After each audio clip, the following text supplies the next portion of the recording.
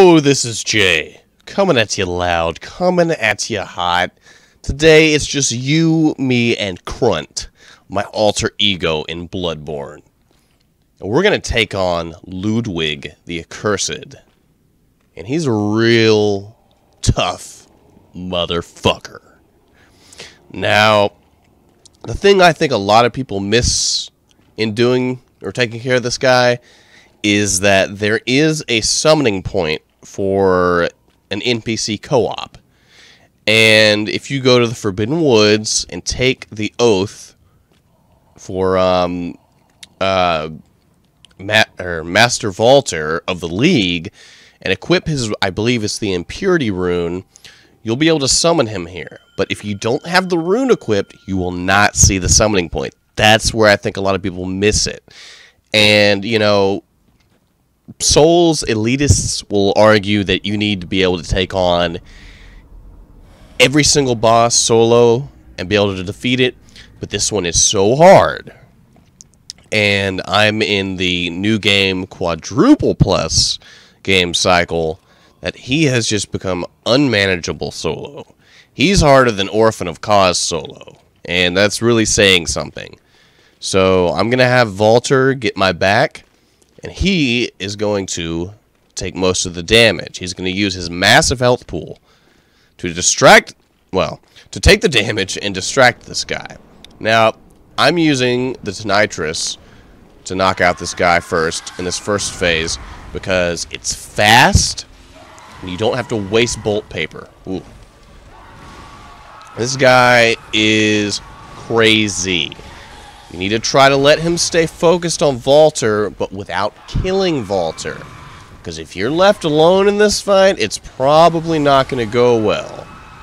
I can assure you of that. I've been there. Whoa. That was a nasty attack. Gosh, he's wailing on me. He doesn't usually do that much of an attack. That was horrible. But yes, you can see this fight can just get bad really quickly. So, watch out for this. That is the dash attack. And that is a really easy way to get one shot. I had a theory in the beginning that the only way for that to happen was by distancing yourself from him.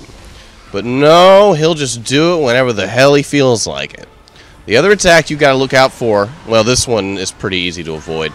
But, ooh, see that? It's his overhead attack. Now, sometimes he lingers in the air. He'll stay up there for what seems like a really long time, and you'll see a blood trail dripping from the ceiling. I almost lost Vaulter. Damn, that dash attack. You'll see a blood trail dripping from the ceiling, and that is how you can triangulate his location. It's still hard to avoid, but at least they give you something to be able to detect where the hell he is. Oh! God, I hate that attack. That is a dirty attack. Oh, and so is this. Woo, he almost one-shot me. Oh, man, look at him go. Look at him go. Oh, see, that's the one-shot one. Ooh, this is nasty. Real nasty. Oh, boy. Come on, wail on him, wail on him, wail on him, wail on him. All right, now, this boss is unique in that I think he's the only boss in Bloodborne that has a cutscene between his phases. In this phase, he becomes Ludwig the Holy Blade, and he stands upright and wields his Holy Moonlight Sword, which you get if you defeat him. This phase is a little more manageable, but what you have to watch out for is getting fenced in. Like, when you're dodging, avoid getting stuck on walls or fences, anything like that. Because he's pretty dodgeable at this point. He's going to use wave attacks with his sword that I believe are arcane-based. Because that's how the weapon works for you. Alright. So, at this point, I'm going to go ahead and switch to the, ironically, his Holy Blade, because its charge attack is much safer during this phase and will enable you to get some big damage on him. But watch out! Oh, oh, oh. There we go. That's a good sign. Oh, that's great. If you can visceral him, go for it. Okay, watch out now. That's a, I think it's a buffing attack. I'm not sure. But that's a pretty nasty attack. Watch out. Watch out. Keep your health up at this point. And don't let him kill Walter. If you can just avoid letting Walter die, you'll be at a really good spot.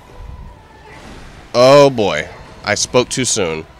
I have let Walter die. So, with that in mind, I am going to switch to some... Ooh. This guy sucks! He really fucking sucks. Hopefully I can take him out. Here. There we go. He's done. Alright. That's how you do it.